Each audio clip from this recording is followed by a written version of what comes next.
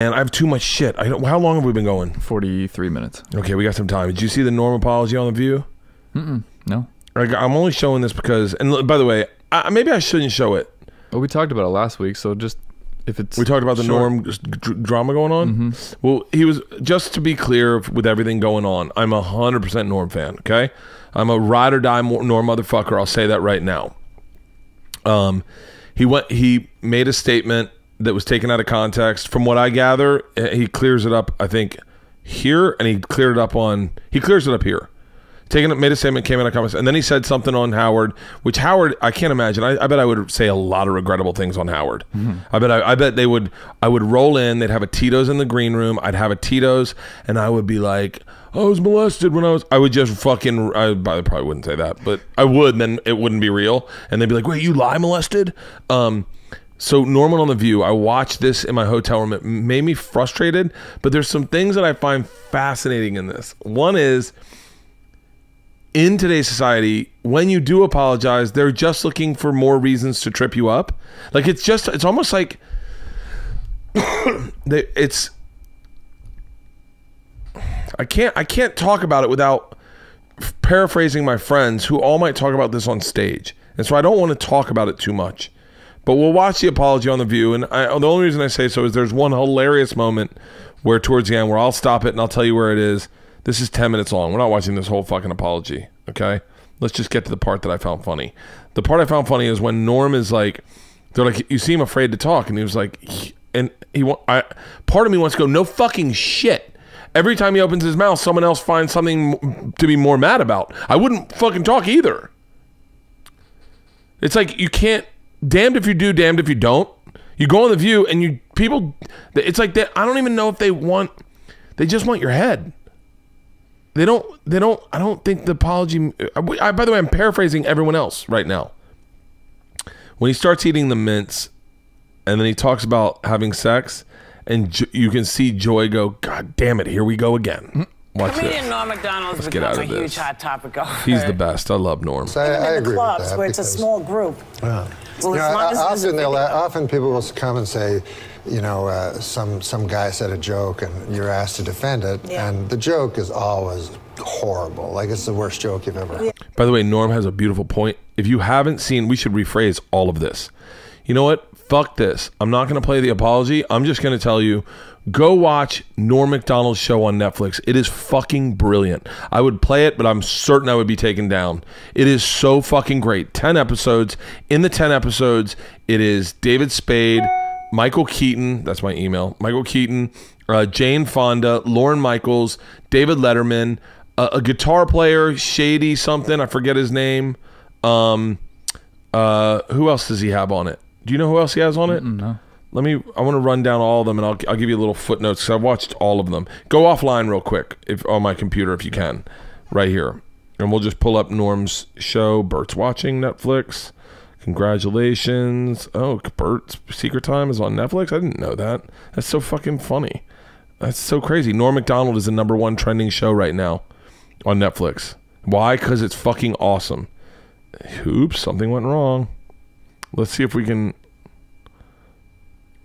Norm Macdonald is the #1 trending. The Norm Macdonald has a show. Let's look at episodes. Here we go. I can't stand Episodes.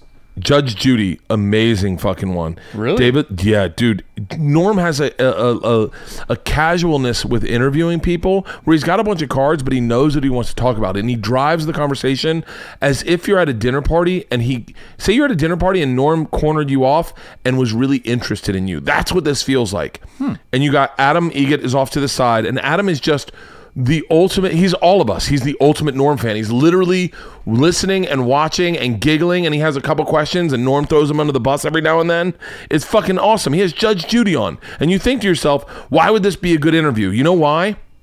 Because Norm is interested in Judge Judy. It's this old Travel Channel. I talk shit about Travel Channel sometimes, my experience there, and I think that's just as a comic. I don't like celebrating things. I like to tear them apart a little bit. I think it's a healthier way to look at life, is to look at your past interactions and kind of whittle them apart as like, what was the thing that was the bone in your side or the thorn in your side?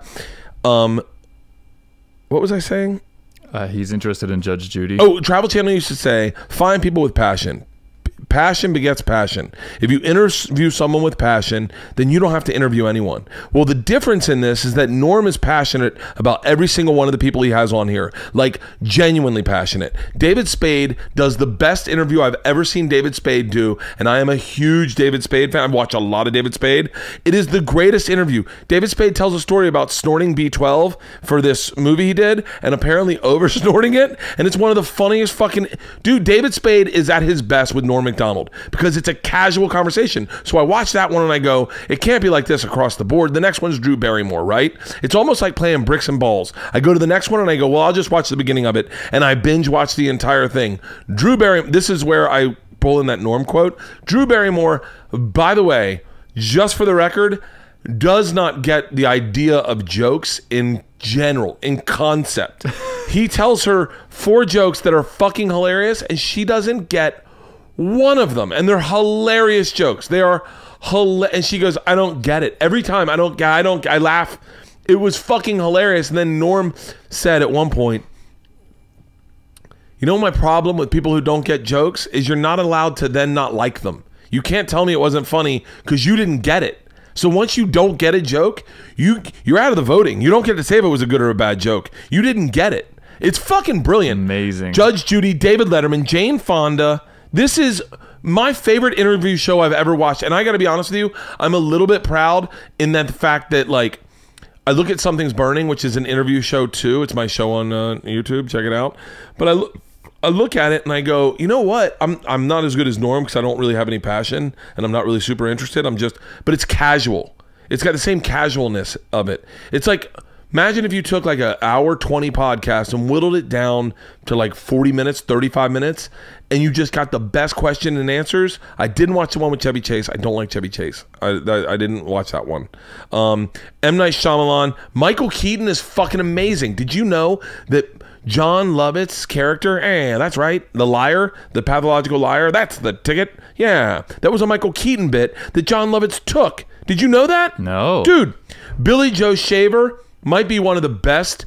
I'm going to Google Billy Joe Shaver. That's how we're going to close this episode out. We're going to play some Billy Joe Shaver music. And the Lorne Michael ones starts with Ted, the head of fucking Netflix. Is it Ted? I should know this. Are you Googling it? I was looking at Billy Joe Shaver. We're going to play it. Don't fucking worry.